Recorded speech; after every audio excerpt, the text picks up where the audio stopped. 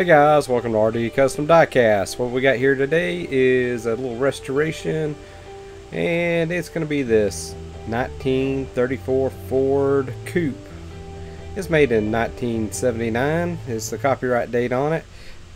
And if you take a look here, it's seen some better days. Look at the corrosion on the bottom of that base. The paint looks like it's been painted a few times. It's missing the headlights. Got some damage to the windshield, and inside it is horrible. It looks like there's a rat's nest in there.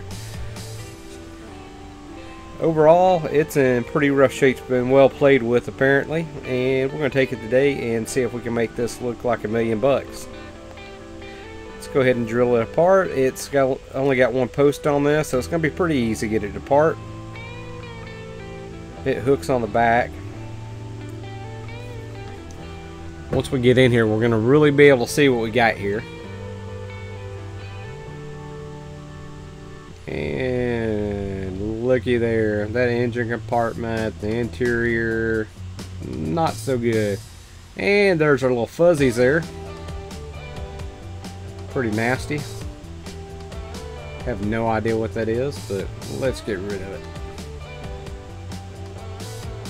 And the windshield, let's take a look at that windshield. Now that windshield is in pretty rough shape. It's got paint, discoloration. We're gonna try to clean it up and see what happens. If we can't get it clean, we can either sand it out, put some floor gloss on it. And the base, or the fenders itself, it's pretty dirty. That seat's pretty dirty as well. The base, yeah, you can see rust, corrosion. Everything about this is pretty nasty. So we're going to go ahead and start the cleanup process on this. I get out the clean strip, aircraft stripper. I use the Ultra. It works really good. We're just going to give it a little dunk, let it marinate. I like just to throw it in this jar, but you can brush it on either way. I just set it in this jar, seal it off, get it out of the way, and I'll have to smell it, and I'll check back on it later. That's base. We're gonna cut those wheels off. Those wheels are terrible. You could salvage them if you wanted. Those axles are rusted. It's pretty bad. We're gonna see if we can get those axles out of there, slide them out. A lot of junk here, guys. Let's go ahead and cut these wheels off here.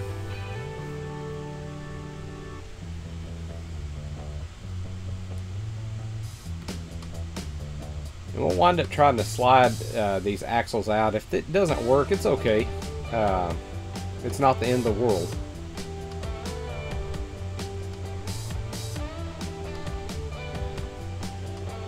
Those axles are pretty rusted to that base, so we may have to just kind of manhandle them out with some needle nose. But let's see if we can just pull them out first. Snip those ends off, and will it slide out? That one did. No dice. Alright, so we're going to go ahead and just peel this out of here.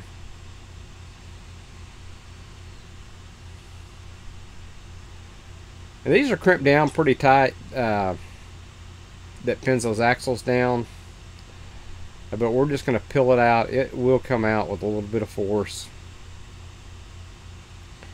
And we could either open that channel up or use some axle tubes on it, but we'll have to see. All this looks pretty rough. We're gonna have to take that engine compartment, take that seat, all put in some super clean. That chrome will come off that engine compartment, or the engine. So, and we're gonna probably put this in super clean. It's pretty filthy looking there.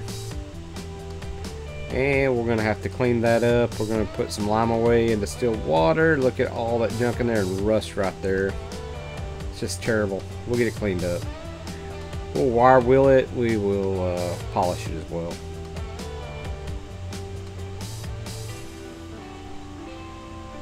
So that right there, it's fairly disgusting, but it's not too bad. It's not as bad as the rest of the car. Alright, we're going to go ahead and dunk the base in some limeaway distilled water, 50-50 mix. 3 minutes, guys, only 3 minutes. So let's stick it in there. I would suggest not walking away from this. It starts getting dark, you pull it out. Pull it out before it gets dark. But 3 minutes is about the max. I'm going to leave that in there. We'll pull it out in just a second. We will wire wheel it and we'll polish it. I'm not going to have y'all see every step of this process, but we'll get some of it and we'll wire brush it a little bit. We probably won't wire wheel it. We'll probably just wire brush it. Got it out. You can see those bubbles in there. That's that line we're working, and we're going to use a little polish on here. Just spread it around, and this is the Blue Magic. You can use Flitch, you can use Mother's, mag polish. They all work. I've got them all. I gravitate towards this. Works pretty good. I'll wind up using my rotary tool and just with a cloth wheel on it. Start off slow. We'll speed it up. That way you don't have to watch the whole process. And this is going to tell us if we're going to need to zinc plate this. If we see anything that's worn all the way through, we'll go to zinc plate, but let's see if we can just clean it up.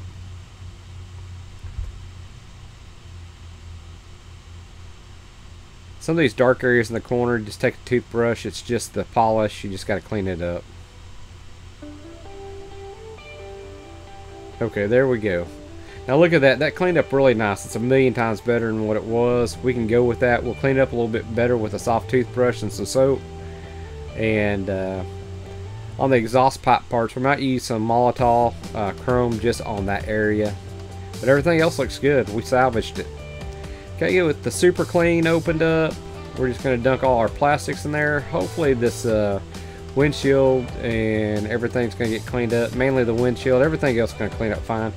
It's going to strip that engine compartment, all that chrome off of there, or just about all of it. It don't always get all of it, but that's okay. We're going to go ahead and paint over it and chrome some of it out, so it'll be okay. This, just close it up. That way it don't spill. Just get out of the way, let it marinate for a while. Pretty simple. We got this out. Got it, everything rinsed off. As you can see, everything cleaned up pretty good. We'll paint those fenders. That cleaned up really well. This cleaned up really well. You can see where the headlights are missing. We got some 3D printed that I printed out. We'll glue up on there and fix that issue. And we'll paint this a flat black. We're gonna get rid of that steering wheel. I don't like it. We'll put a custom steering wheel on it. We'll detail this out. Now on the casting itself, we're gonna go ahead and, if I can hang on to it, use a wire wheel on it and clean it up, and use a little steel wool, clean up these flashing areas. I'll polish it out. We're not going to go through every step of this, guys. You guys, if y'all see me do enough customs, you can go take a look at some other videos if you want some really detailed work. Now, I really didn't mention that post. I went ahead and drilled and tapped that. You need to do that before you put paint and everything on it. That way you don't mess up your paint job after the fact. But everything's cleaned up pretty good, or cleaning it pretty good at this point. I'll use this wire wheel real light on here, and then I'll go back over and polish it out. If I see any gouges or anything, we'll go ahead and sand out what we can. If there's any real bad little pit holes or anything, sometimes I'll fill those. This casting looks pretty good overall. Okay, I went ahead and sprayed some silver sealer, Autoborn silver sealer. And sorry guys, somehow my video got screwed up and put on slow-mo right here. So bear with me for just a second, we'll get past this. It would have been cool if my fat hand was in the way. You could actually see the paint atomize. But there we go, and we're going straight to paint. Let this dry.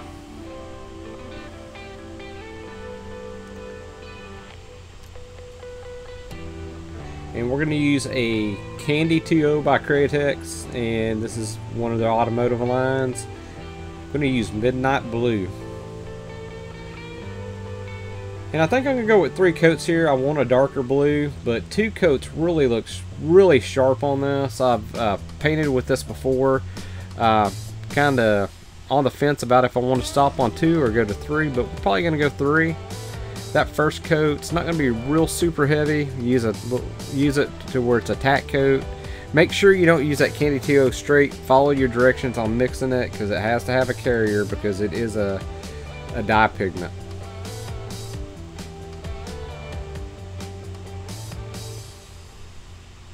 And we got the fenders done. Let's go on the second coat here. This has dried, guys, between coats, and this is where you'll really start seeing that midnight blue start to take shape.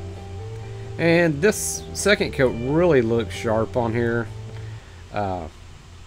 It's personal preference. I want a little bit darker, so we're going to go a little bit darker with this. So we're going to get this done, and we're going to go with at least 1 more coat. Look at how great that's coming out, guys. Guys, if you haven't subscribed, please subscribe. Like, share, comment down below. Let me know what you think about this build. There we go. Look at that. Everything's looking really good right at this point. So we got those fenders done. Got the body done. Could use 1 more coat, get a little bit darker, but looky there, that's looking really good. And hey, a custom's personal preference. So if you want to stop at 2 coats, you stop at 2 coats. You want to go to 4 coats, go to 4 coats. Just realize on your candies, the more coats you put, the darker it's going to get. And we're going to go a little bit heavier on this coat. We don't want it running, we don't want it dripping, but we're going to want a wet coat on here. And after that, I'm going to let it dry.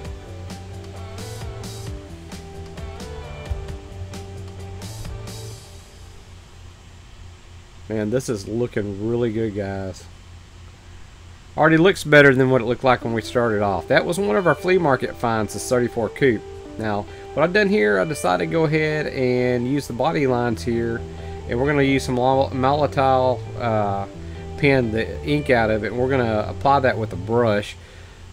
I went ahead and taped it off with this vinyl, just following the body lines, and we'll do a little detail work on the hinges and the door handle and a little handle on the trunk. Make sure you got that your tape down good, or your vinyl, and it's going to look like this right here. What do you guys think? Got the hinges and everything done, the door handles. Went ahead and put a little trim around the front and rear glass. Now here you can see that we need to put these headlights on the engine compartment here over by that front grille. Since I got broke off, I went ahead and 3D printed these, and I stretched them out in CAD because I wanted more of a bullet style instead of the flat headlights. And here's what we come up with. Looks really good. We just need to paint it up, detail it out. We went ahead and have a black base, and you'll see everything come together as we go. Now I'm gonna go ahead and cut the steering wheel off, guys. I don't like these steering wheels on here. I like to use my custom steering wheels. I know inside you can't hardly see them, but it's just added a little custom touch. And we're going to go back to the paint booth. We're going to shoot the 2K clear at this point. Make sure you use a respirator. That's what I was showing you there, guys. Make sure you got plenty of ventilation. 2K clear is no joke. And we're going to go ahead and hit these fenders. Give it a nice little coat here. And you want this to go on wet. You don't want it running. You don't want it too wet. But you do want it shining. You don't want it going on dry. You'll have a much better finish if you do it this way. Guys, that looks great, and we've only got that first coat. When it dries, it's going to look just as good. Now let's go ahead and do the body.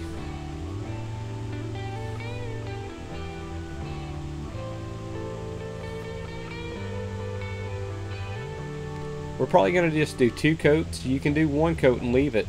I like to go with 2 coats. You can even go 3 if you want. I've gone 3. I've even gone 4 coats. It's really unnecessary. Now I went ahead and did put a water slide on there for the license plate. It has already customs, Texas license plate. That's where I was born and raised. Spent the first 40 something years of my life there, so I'll use that, or I use my logo. So I think that looks good on this one. So we're gonna go ahead and let that set, and since it's dried now, we are gonna go with coat number 2. Sorry my big old fat hands in the way. I didn't have this camera positioned very well, but you guys get the point. As you can see, I'm using a pretty heavy hand on this. Just not enough where it's going to be dripping or anything. Make sure you get plenty of coverage. Do a 50-50 overlap if you can. And I use a 0.5 needle in my airbrushes for my 2K clear. For my regular base coats and everything, you usually use a 0.3. Seems to work out really well. That 2K clear, you really need that 0.5, or even better yet, if you can find a 0.7, the Grex line will take a 0.7 needle. Let's go ahead and finish up this body. Looking good, guys. This looks amazing. When we get done with this, we're going to let it set for about 8 hours. I will not touch this, and we'll come back and take a look at it. I may go over it just a little bit more here before I stop. Just checking the evenness of the coat, see if I had any missed areas. And I'll give it a quick little, quick wet blast again. There we go. Look at that, guys. Beautiful, beautiful. Got everything cleaned up, everything setting out here. That 2K clear is amazing. The interior, look at that. The seat's great. Everything looking good. Look at that base, guys. Went ahead and put some real rider wheels on it. Sorry I didn't show that to you. They just came in the mail to me, and I looked at them. I said these will look great on there. So went ahead and went with the real riders from Mattel. Usually use Sam Ed wheels, but hey, let's go ahead and keep everything Mattel on here for this build. And didn't have to do anything but glue them in place. Went ahead and took care of this engine compartment detail, the dash, the steering wheel, the headlights, the trim ring around the headlights are chromed, the headlights itself are white, chrome on the grille, chrome accents here and there. Look at that, guys.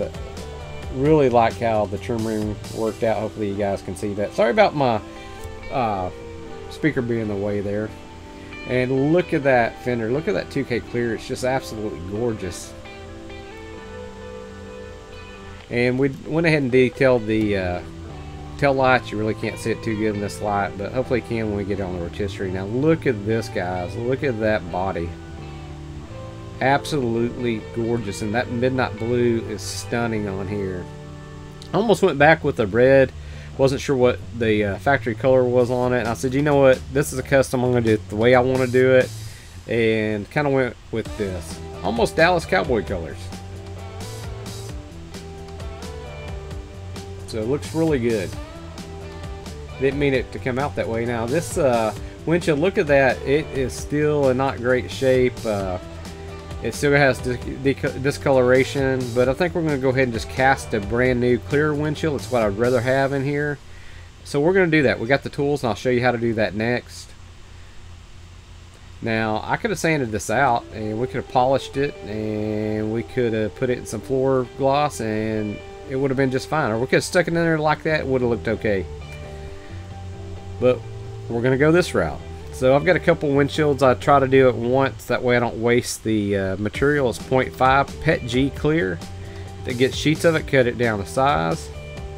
And we're going to vacuum form this. We're going to heat it up. Once it starts sagging, we put it in there and turn on the vacuum, and that's what it does. It's going to suck it right around those factory windshields. 0.5 works great. It's a little bit thin, guys, but it's not going to matter. It's going to be inside that car, and if it doesn't stay in place like you want it to, just glue it down on the inside. You're not going to see it.